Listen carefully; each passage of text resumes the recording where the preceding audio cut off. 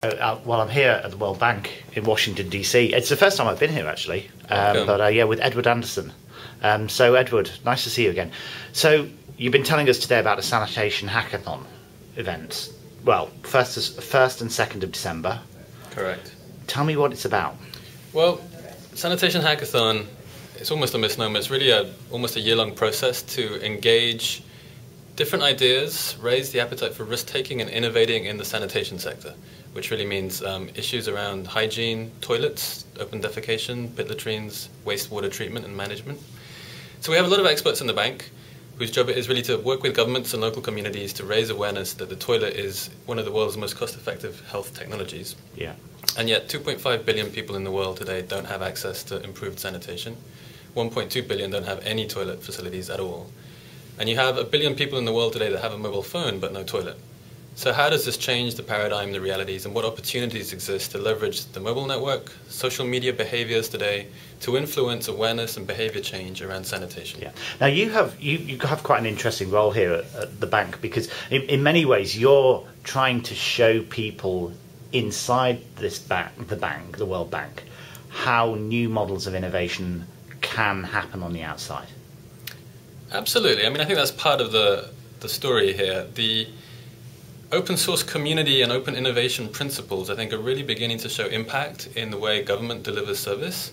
Government is traditionally quite far behind the curve to private sector in adopting innovation. So I think our job is not really to invent a new technology or to develop a new software product, but it's really how do we shift the curve of government innovation path closer to the private sector one? How do we show and demonstrate those methodologies, those partnerships, those engagements that help us shift that curve? Yeah. So give me some vital statistics. I mean, how many, what sort of places, who's involved? I mean, concretely, Sanitation Hackathon is starting with a traditional physical hacking activity, which is December 1 and 2. It's the weekend before World Toilet Summit. It's going to be... So it's nicely timed, and you've timed that deliberately, yeah? Absolutely. Yeah. So it's going to have a series of build-up events. On November 19th is World Toilet Day, so we're hoping to have a number of tech engagements around problem statements. Yeah. So in the run-up to the hackathon, experts have met with community members, they've met with government counterparts, they've met with ICT experts, sanitation and ICT, to discuss problems, to really describe what is important to that community, what is important at scale, what are the problems and the opportunities around information flow, management, gamification, behavior change. And we're disseminating it throughout November, culminating with this physical convening of hackers in 10 to 20 different cities around the world. And most of them are in locations, I mean, in developing countries. Correct.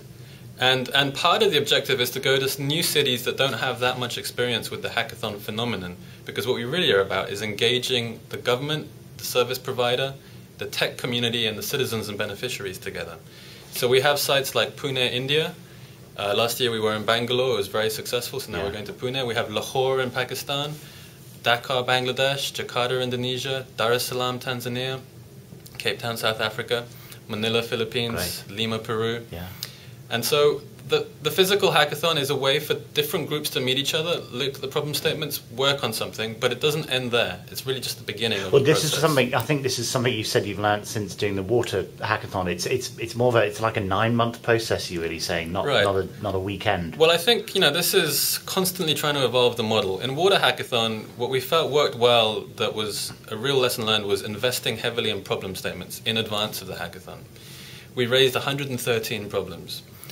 2/3 of those were actually worked on actively by hackers. And yeah, it was great. I mean, I was a judge on the London event, and it was fantastic to see. So we were very, very happy with that. So not just did we get a body of really good problems around water and sanitation, but we got some really good attention and prototypes coming out, about 56 prototypes. 5 or 6 of those were good enough to be implemented right away. Yeah. But of the others, 2/3 of the hackers said in a survey that 3 months later they were still working on their problem. So this was, I think, a weakness, a space we're really trying to tap this time around. How do we support those teams for that 2 to 3 months process? They've met each other at the hackathon, they've got that energy, that inspiration, they've got an idea they want to tackle. There's a real client, there's a real world problem waiting for this solution. So we're going to offer an online hack at home contest. So a subset of the global problems will continue, and teams can register to keep working on them, and they'll get mentorship, guidance on business, on the sanitation issues, on the technology issues, and obviously the sponsors are also going to offer physical support, like a co-working space to work out, as well as advice and testing with the data and the field benefits. And I think that one thing that I see from this that's exciting, I think sometimes people involved won't, is that actually the people in this kind of organisation, in the World Bank, will actually be watching these people at work and looking at these approaches. Absolutely. We're really requiring that submitters of problem statements become owners for it. Yeah. So these people should be available to provide feedback, to mentor, and they're tracking anyone that subscribes to their problem statement to say, I want to work on this. Lovely. Okay, so, well, you've got a site up here. What's the URL? I know it's evolving all the time. Right now it's called sanitationhackathon.org. Do visit, have a look at the problems, subscribe for a problem, have a look at the events where there's a city near you, register to be involved. It's going to keep growing. We want to see more and more problems. As the hackathon happens, we'll also see solutions and prototypes coming on board. And this site really should evolve into a commons of different codes and applications. Well, thanks a lot. Thanks, Edward. Cheers. Thank you, Mark.